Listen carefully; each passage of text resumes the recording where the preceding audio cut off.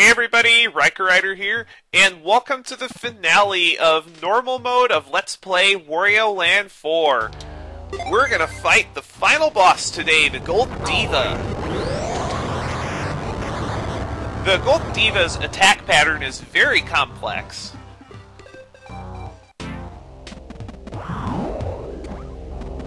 And you know what, since I have these medals, I'm just gonna go ahead and use them.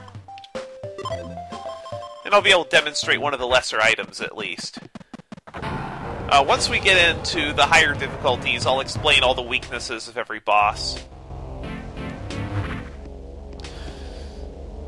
So, once the Gold Diva appears, Visor Man is going to show up and do a little bit of damage to her.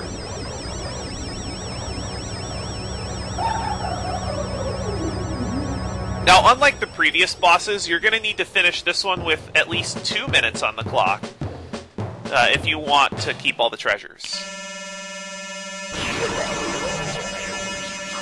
2 points of damage. I'll take it.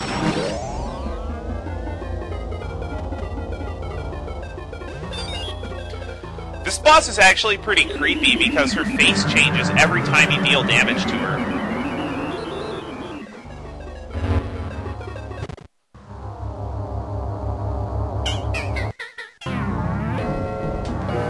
Minutes. That was bad. I'm supposed to jump onto the head that's floating around. And you actually have to do a supercharged throw in order to deal damage.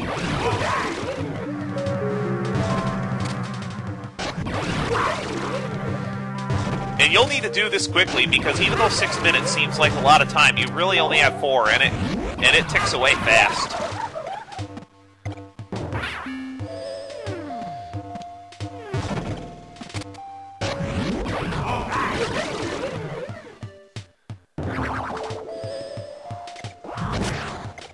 Cool. She'll cycle through 4 different varieties of attacks.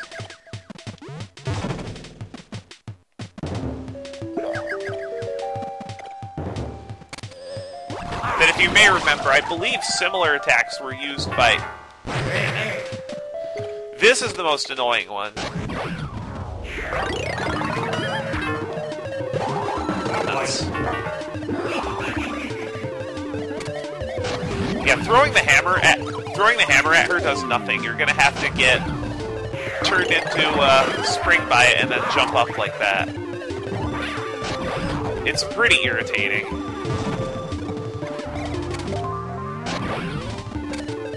And then once you go through one cycle of it, she'll just start cycling them however she likes, pretty much.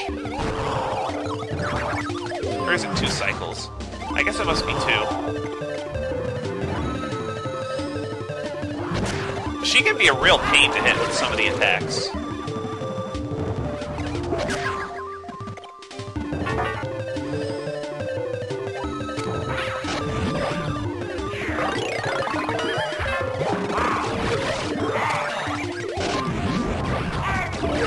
Should actually be coming up on her last phase soon.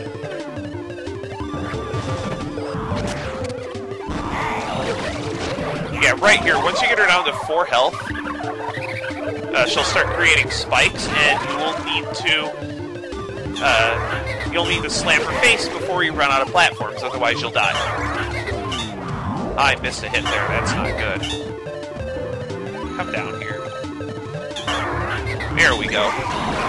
And the last hit's really simple, just slam her lips out of the way. Yay! 100%! Now that the treasure has nowhere else to run away, we can claim all of it.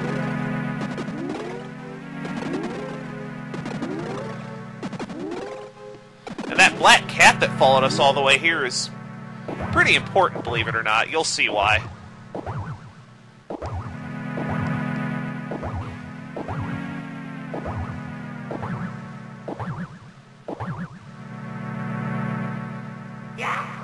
Perfection!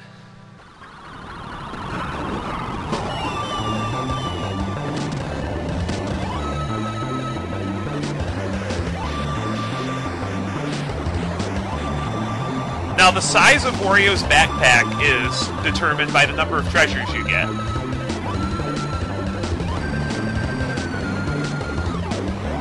Come on, get out of there before it collapses. That wasn't very nice.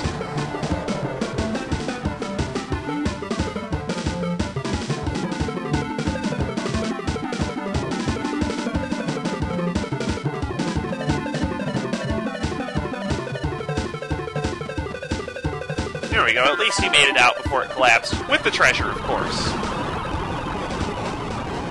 Oh, it looks like he's breathing pretty heavily.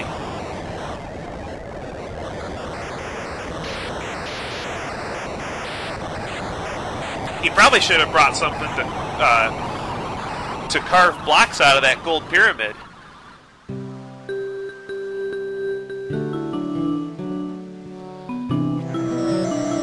Now these 4 treasures are going to be used to transform the cat back into her true form.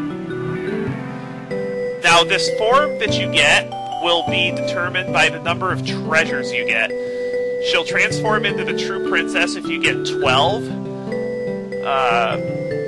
She's an ugly bitch if you get 0, and I think 1 to 3 and 4 to 11 have their own forms. But I only ever beat the game with either 10 or all of them.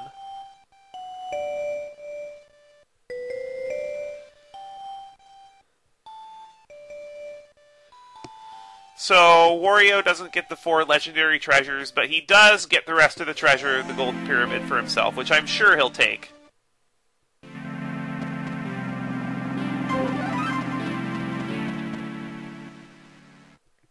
Now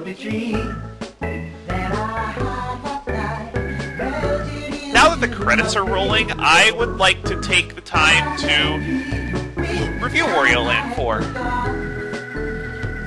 This game suffers from a lot of the same problems that Wario World does, but the level design in Wario Land 4 is it's just a lot better overall, and each level feels unique.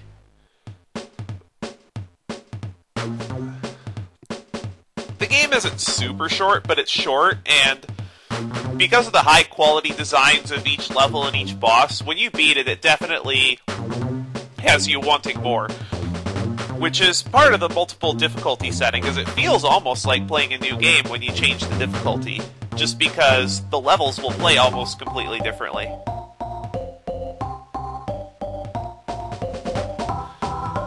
The gameplay engine is really solid, the controls are tight, and the hitboxes actually feel fair for a change. I don't think I had any problems with hit detection anywhere, so I'm definitely going to give the gameplay a 10 out of 10. The graphics are pretty good for a launch title.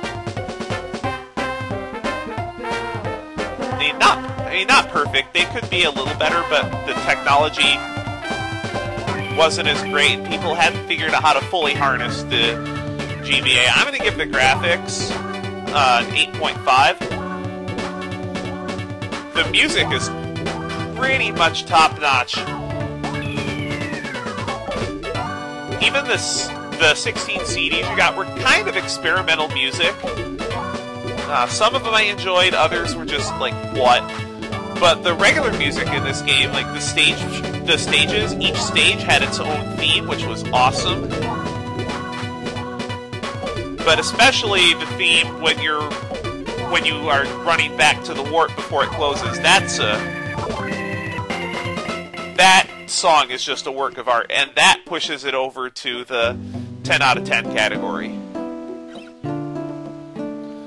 The 3 difficulties give this game nice replayability, as well as keeping track of the max number of coins you've gotten in each stage. Goes a long way in keeping this game fun despite its short length. So I'm going to give Wario Land 4 a 9.5 out of 10. This is a fantastic game that needs to be on the 3DS Virtual Console, because it's a little bit hard to come by now. I would definitely recommend checking this out, especially if you enjoyed the other 3 Wario Land games, because this one just completely blows it out of the water.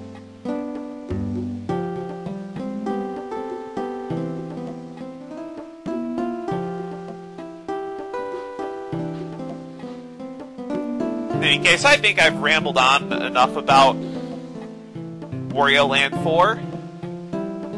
Once all 3 difficulties of this game are complete, I'm going to be starting the much-hyped and long-awaited Let's Play of Pokémon Colosseum.